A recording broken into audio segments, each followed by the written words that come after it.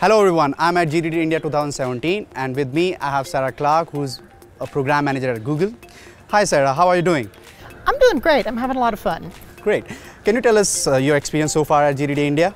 So because a lot of people saw me teaching PWA on YouTube, they've all been coming up and asking for selfies and talking about the class, and it's been really cool. And it's been just a great time teaching here and being on the stage and getting to help people out and getting to know people. Yeah, that's great. So I heard that you and your team did few of the code labs. Can you talk about those? Yeah, we taught 3 code labs. We taught how to work with data offline. We taught how to use PWA and Workbox and PWA and AMP.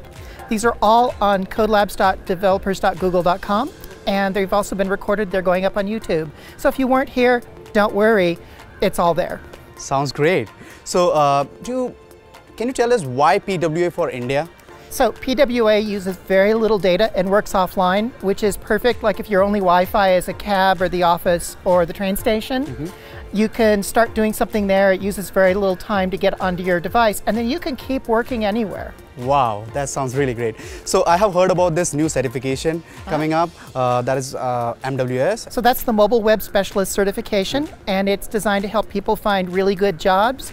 This is basically a degree that a lot of hiring managers are starting to recognize as meaning something. Do you have anything to say for our Indian developers?